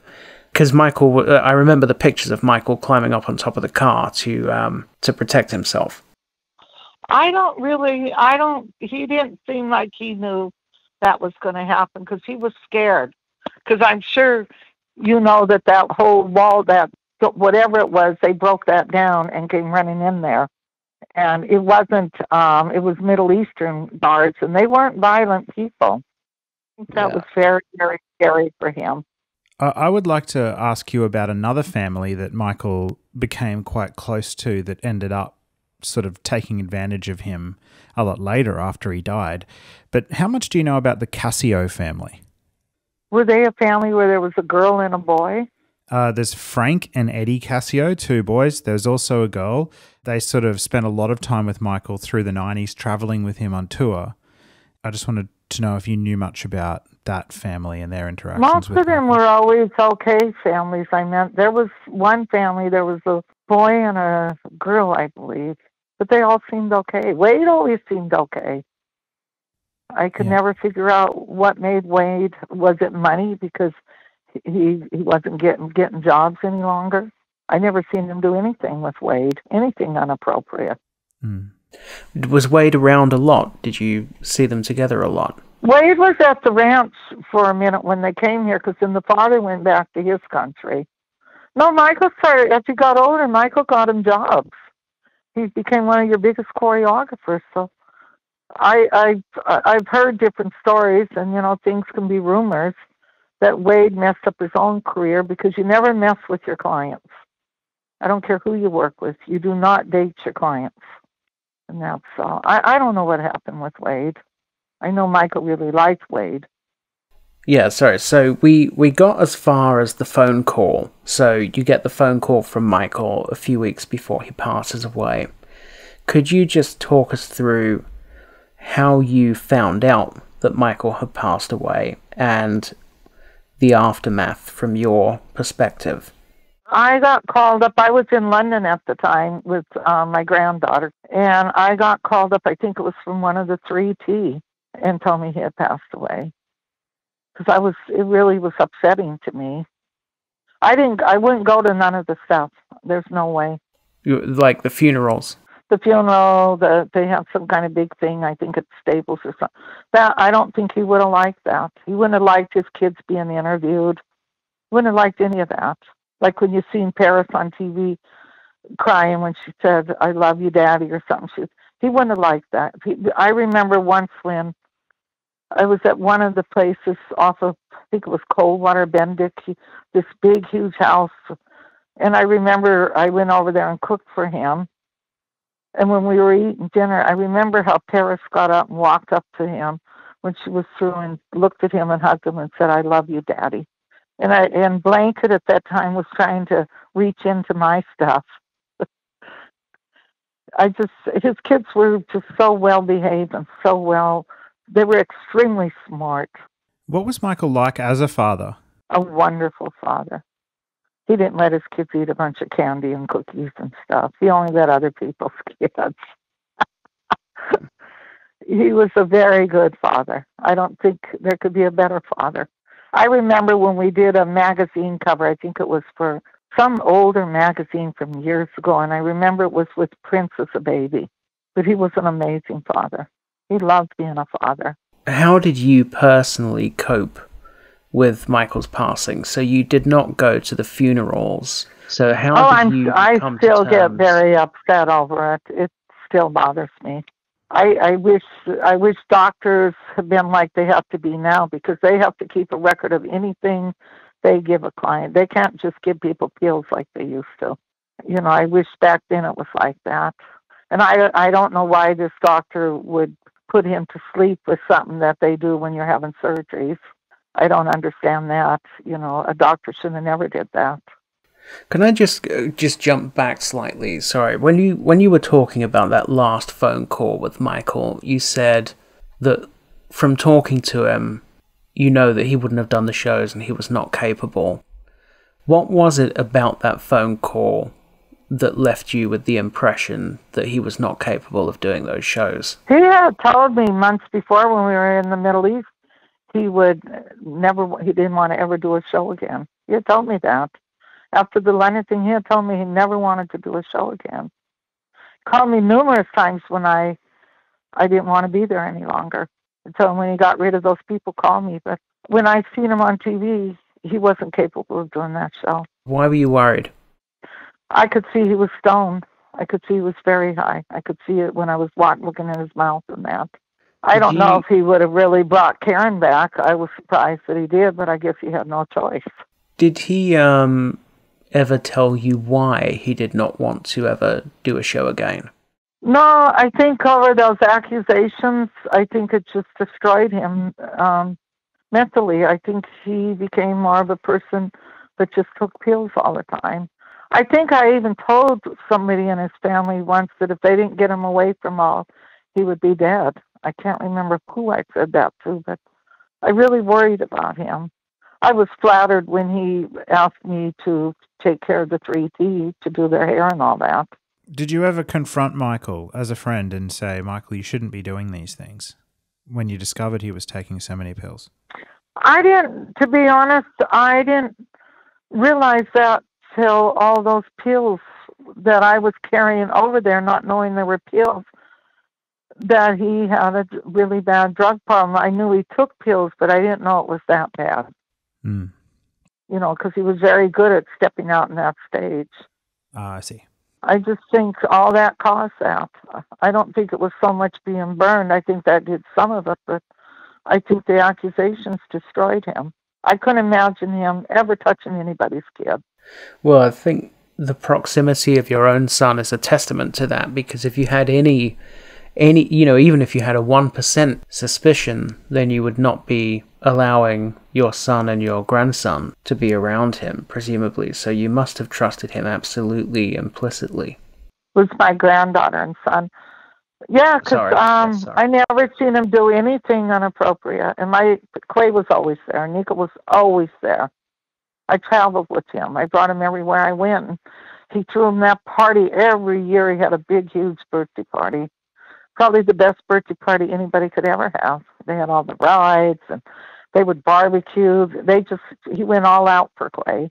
And I thought that was so nice of him, because he didn't have to do that. But that was every year he did that. And there were times when we would bring some cars and we'd stay over for 3 and 4 days and hang out. Because he used to always let me use the ranch. I was privileged, I guess. Yeah. But I really miss him, though. I really miss him. I gave up a lot of jobs to work with him. It just has never been the same. I don't even fly any longer. I get offered jobs and I don't want them. I don't want to fly. Why not? I just don't want to. I flew so much, and flying in and out of the Middle East and coming back here for 2 days and getting back on a plane again. And a lot of things can happen when you're on planes that scare you. And I mean, I was treated great. You know, when I hit the Middle East, I was a VIP. Everything was great for me. I just, ever since him, I don't go on the road with anybody. You said that you still get upset today about Michael's passing. What are the kind of things that set you off, that trigger you, that reaction? The stories people make up about him, and that's such lies, and just a lot of things that people do, and just how he would do things for people, but he didn't want press to know. He was always helping people. He was always helping people. He would give people his last stamp. That's the kind of person he was. There's nothing he wouldn't do for somebody. I mean, there's not a lot of people like him. He was probably one of the most caring people you could ever meet. He was good with me, even though I quit many times and I got fired and I came back. And towards the end, you know, we really got to know each other. And I think I'm not the only one that used to have problems with that one person. I think everybody did. Yeah, well, you're not the first person to mention it to us in an interview. That's for sure. No, she wasn't nice. And I was glad when he caught on to it. Carol, just as we start wrapping up, there's a couple of questions still left to ask that I'd like to, but are there any particular memories that you had with Michael, any moments that we haven't covered that you'd like to mention, any fun stories or anything like that? Well, like when he'd call me up in the middle of the night and I'd be sitting down in a garage in his hideout, and he would never, I ended up laying there all night till I would wake up his assistant and say, look, he's not letting me in. I'm going home now. Oh, my goodness. And he would just think that was so funny. and I don't want to name which star it was, but there was somebody that would call him all the time and go, pretend you're me. And I would talk to the person because I could at that time imitate his voice to a T. And just stupid stuff we did. Cranking people, getting in that big Bronco and driving around and throwing eggs and stuff at people. That is great. I had a lot of fun with him. He was a big kid, and he would bring the kid out and anybody that worked with him. And I missed a lot of the first people. So, Carol, in your opinion, how do you think Michael Jackson should be remembered? As this wonderful entertainer, because when we did shows like in Europe, I don't know if you ever went to one in France, Paris, the audience would go so crazy. People were getting suffocated. And the more that happened, he got more and more excited on that stage. I mean, there were people that would jump up on the VIP box and pee down on us. And when I would tell him that, he just thought that was so funny. But just watching the excitement of the crowd, just to see how much people loved him, it was just amazing. And I can see why, because I don't think I met a nicer person than him. There was nothing he wouldn't do for me if I needed something. Beautiful answer. And as we know, your dear friend Taj, Michael's nephew, is now hard at work putting together a documentary series that is going to really explore the truth of Michael as a person. So how important do you think it is to the world that comes to light? Very important. Very important, because he was not the person that some of these people try to say he is. He was never that kind of person. If anything, if he was that kind of person, why didn't Macaulay Culkin say something about him? That was his favorite person, him and Emmanuel. Yeah, Emmanuel Lewis. Any of them will tell you, they'll probably tell you the same stories I can tell you. I remember him and the kid, they would put buckets above the door in the suits. I would call them the suits. Like when we did something with MTV. Because I worked on a lot of stuff like that. He didn't use Karen. I worked on the Oprah Winfrey thing with him. And I don't think she was there at that. Actually, that was my lipstick. He thought he was being funny because I always wear red lipstick. And give me that lipstick. I said, you can't wear. I'm putting it on. And he did. It was just the funny things he could do with people that would just crack you up. And to the laughter. I don't know if you ever heard him laugh, but I don't think there's a laugh like his in this world. I can't even describe how great his laugh was. It was just so funny. He had this laugh where it just came from way inside his stomach. He would just laugh and laugh. And a lot of people, I'm lucky that I got to see that side of him, and I got to hear his stories when he was in the Middle East, how he would sit with the prince and they would have girls dancing for them and just things he really, really enjoyed. It's just sad that, he's gone. But I don't think there'll ever be a bigger star than him. And I'll always remember my first day of meeting him. I guess I should have felt flattered. That he slammed the door in my face. And just watching him creep through the yard behind the bushes. Anybody that really knew him would tell you the same things I tell you about him. I know Todd could tell you so much because I know he really favored Todd. There was a question I didn't ask you earlier, but I was thinking about it. And when Dee Dee Jackson passed away and Michael, became even more involved with his nephews, did you see Michael nurturing them? Well, I used to see them at the ranch many times before she even passed away, as little kids. I would see them out there. I think he always kind of favored them. There was them and then these two other kids that were cousins. But I think he always favored those three.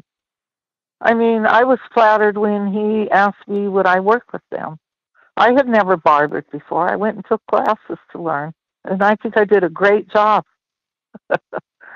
I had fun with them. I had a lot of fun with those three kids. And how often do you see them and the Jackson family members now? Do you still sort of catch up? I don't see them a lot. I reached out to Todd recently because I wanted him to come and help me do this, but they just had their new baby. So I'm going to reach out to them, hope maybe I can meet them and see the babies Great. and that. But I know they have a new baby again. And I enjoy watching TJ and Carol, especially TJ, the kind of dad he is. He has his own little show he does, and watching how much he loves his woman, it's amazing. I always call them my boys. They're my boys. So have you talked to TJ or Carol? Yeah, I was just going to say we've actually had the pleasure of interviewing all three of them at this point, and you're absolutely right. TJ as a father is just an incredible thing to watch, and he told us some great stories about how he used to talk to Michael about being a father and fatherhood, and towards the end of Michael's life, that's when they really connected about fatherhood. Yeah, and I think he was the right choice to help with the kids. I think Prince, following him, is an amazing person. I'm just blown away with how generous and the stuff Prince does. I think Blanket, I never got to really know them as they got older. But Blanket, I think he's more like Michael than anybody. He's probably very shy. I remember him as a baby. And Paris, I think this was very hard for her. I would have never had people interviewing her. He wouldn't have liked that. I know he wouldn't have. But he'd be so proud of Prince if he was alive. You know, just watching what Prince does. When you think back about Michael and the good times, is there one memory that you always go to? I think when we rode around and threw eggs at people in their cars. I think about that a lot. I mean, you know, most people didn't know that side of him. He was a jokester. There was a lot of silly things, like tucking somebody's dress inside their underwear, putting toilet paper in my pants, and I'm walking around with a string of toilet paper, chocolate on his underwear. Did people realize it was Michael Jackson who just egged their car? No. No. They could have kept the egg and sold it. You know what was really nice, too? He always had all these toys. And one day he said to my son, he said, take whatever you want. My son took two toys. He wanted him to take them all. And he still got one of them. He's got a pirate doll that Michael had, and he's got a baseball that Michael signed to him. He had a hat that he took off his head. When my daughter got real sick, I let this guy auction a lot of my stuff, which I hated I had to do that, but sometimes Michael would have been there for me to do that. You know, I had Karen saying horrible stuff about that, but she don't know why I did that. My daughter's very ill. You know, I have a lot of fans reach out and ask me, do I have stuff? And I have things I know people would love to have, like his dryer. I definitely have his dryer, his steamer. My son was very upset that I did do that with the hat, which I probably shouldn't have. I've always kept a hairpiece, one hairpiece that I always liked. To be honest, I never told him, but I used to give his hairpieces. I didn't tell the woman whose hairpieces they were, but I would give them to her to get put on Little Richard's head. Isn't that funny, though? He never knew he was wearing Michael's hairpieces. Oh my God, that's an exclusive. I got a last question for you about like we know of Michael as fans as this absolute superstar, and we see him in all this concert footage and incredible things like that. But when you knew Michael, the regular guy at home, you know, what was he like as a regular person? What sort of food did he like to eat? That kind of thing. He would pretend he was a health nut, but Michael's thing was chicken wings, Cheerios. Let me think, because I would bring Cheerios to him. I came over and fried chicken wings for him at one of his places. Right. He loved chicken wings. I think that was one of his favorite things is chicken wings. And he loved Cheerios. Yeah, there's a lot of stories out there of Michael wanting to go on KFC runs. Yeah, he loved chicken wings. But when I cooked them, he loved them. Because I would go up to the one house when he stayed at this one place he rented. It was on top of a hill, and it was huge. It had a glass floor, and there was a bowling alley underneath it and a swimming pool where the dining table was. And I brought Renee with me, and I made him fried chicken wings, macaroni and cheese. We did a number, but he loved chicken wings. He would never turn down a wing. And his cooks like Sadna, I don't know if you've ever talked to Kasha or Sadna, but they're really great people, especially Kasha, because she has a restaurant over here by me. And she probably has some great stories. Well, we actually, they're the people that you are the kind of people we love to interview, people that knew Michael Jackson on that sort of professional level, friendship level, but not necessarily in the studio or, you know, on stage. We love talking to those people. But no, Kasha cooked. She would bake. Kasha, he really liked Kasha and Sadna. They were married. They were Sikhs at the time. He was Italian and she was Jewish. And they cooked for him, but when they split, he kept Sadna, and Sadna went on the road with us. And then there was Wayne from years ago. We used to call him Dark Gable. Okay. Those are people that really knew Michael. Yeah. I don't know if they're still around because they were older. There were two older guys, and they're both gone now. One was Lee Salters, and then I can't remember the guy's name. But they were like his publicist people, and they were just so funny when they show up on a set. They'd both have their little like knee socks on. You know, I used to have fun with Michael because he would make fun of people. They didn't know it, but it was just fun. He was the funnest person you could ever work for. Great. But I know Tatum O'Neal was his biggest crush because he used to tell me that. All right, Charlie, are you good to wrap? Yeah. So thank you very much, Carol. Thank you for joining us. It's been a privilege and a pleasure and great fun to have you on the show. I'm not sure I've ever laughed so much during an MJCast interview. So thank you for your insights and for being so entertaining. Well, thanks for having me. I guess I am entertaining sometimes. That's what people tell me. Very much so. And I enjoyed talking to you because I love him to no end. And so do we. Thank you so much, Carol. It's always a pleasure to speak to people who knew Michael so closely, and we're very, very lucky to have spoken to you. Thank you. Okay, thank you for having me. Okay. It was nice talking to you guys.